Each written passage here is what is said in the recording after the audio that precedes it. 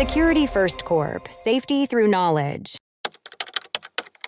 How to disable DRM protection Android? Digital Rights Management, or DRM, is a technology used to control how digital content is used and distributed. It protects the intellectual property of creators. Disabling DRM protection on Android devices can be complex and often involves legal considerations. First, it is essential to understand that DRM is integrated into many applications and services to prevent unauthorized copying and sharing. This means that simply disabling it is not straightforward. Many Android applications do not provide an option to bypass DRM. One common method involves using third-party applications designed to circumvent DRM.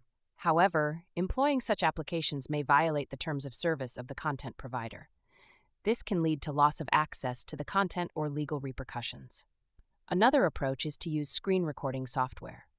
This method captures the content as it is played on your device.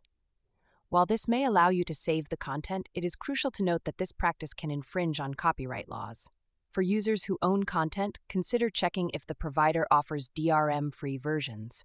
Some platforms allow users to purchase or download content without DRM restrictions. Lastly, always keep security in mind.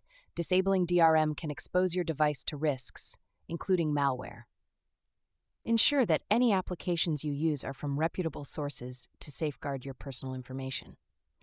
In summary, while there are methods to disable DRM on Android, they come with legal and security risks. Always weigh the benefits against potential consequences. Thanks for tuning into our video. Please like and subscribe and leave a comment below. See you in the next video.